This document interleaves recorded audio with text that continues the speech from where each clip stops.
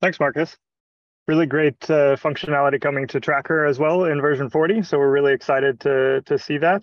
And as you can see, there are a lot of things that cross over between the different product streams. So as Marcus just mentioned, this saved working lists functionality is in Tracker for web, but it's also in the Android Capture application. And as Marcus mentioned at the beginning of his presentation as well, a lot of the extensibility functionality, such as the routes API and other things, the event hooks, have impact on use cases in Tracker as well. So really looking forward to seeing more of the kind of cross-cutting features and cross-collaboration between the different product streams to make DHIS2 as a whole product really shine.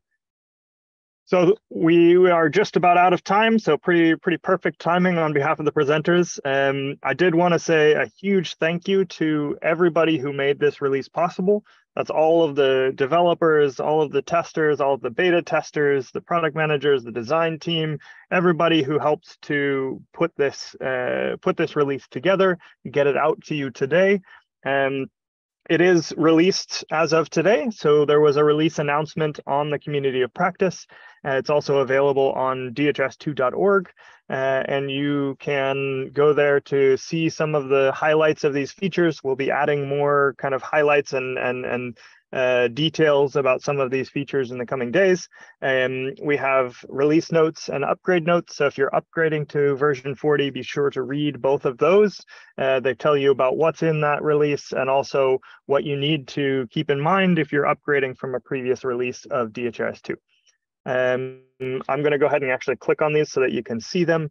You can see here the announcement with a list of a lot of the features that you heard about today. And down here, you have links to the upgrade notes that I just mentioned, where to download the latest release of DHIS2, list of all the features, the source code, lots of different fun tidbits here. This is for both version 40 of DHIS2 as well as for version 2.8 of the Android Capture application. So you can find this on the community of practice. We can also find the version 40 overview on DHIS2.org. That is linked from the homepage, so DHIS2.org, and you can click on the version 40 overview or the Android Capture version 2.8 overview and see more about those releases. And again, we'll be sharing more kind of contextualized and deep dive functionality updates and documentation and those types of things in the coming weeks. The last thing actually on this same point, you'll see at the top of this page and also on DHIS2.org that we have the annual conference coming up in middle of June. So we'll also be sharing quite a bit more about the version 40 release and what's coming next in version 41 with a big focus on quality and usability and technical infrastructure for that release. So we'll be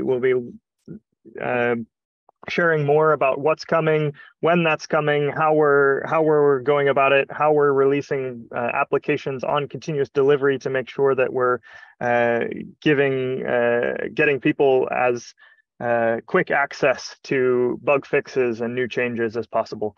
So there'll be that and much more with a community of several hundred people in Oslo, and also free access online for that annual conference that takes place June 12th through 15th. So feel free to register by going to dhis2.org to learn more. And finally, we want to hear from you. So there's that post on the community of practice. You can also reach us by email, post at dhis2.org. You can also just ask questions on the community of practice about the version 40 release. If you want to get involved with some of the design efforts that are going on, feel free to reach out as well, or as part of that beta testing for the next release. We really want to get engaged with the community. So we want to hear from you. Please let us know what you think about this release, about the features that you just heard about today, and any questions that you might have about the functionality that's in there, or maybe something that you think we should highlight or prioritize in the near future. So with that, I'll wrap it up today. I don't know if all the presenters can turn on their videos quickly just to say thank you to the presenters, the product managers, and people from the different product teams for presenting your features for version 40 today. It looks like maybe they're already taking off, so not going to turn on their video. But thank you for all the presenters, and thank you to everyone for all the work that went into making this release a great one.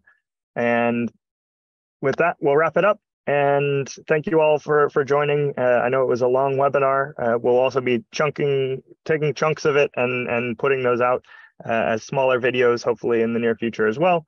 You can also go back and rewatch anything that you missed on the recording that is going to be pretty much immediately available on YouTube. It's also linked from the community of practice. So once again, thank you all very much. I hope you enjoy version 40 of DHIS2, which is out today. And please let us know what you think. Thank you.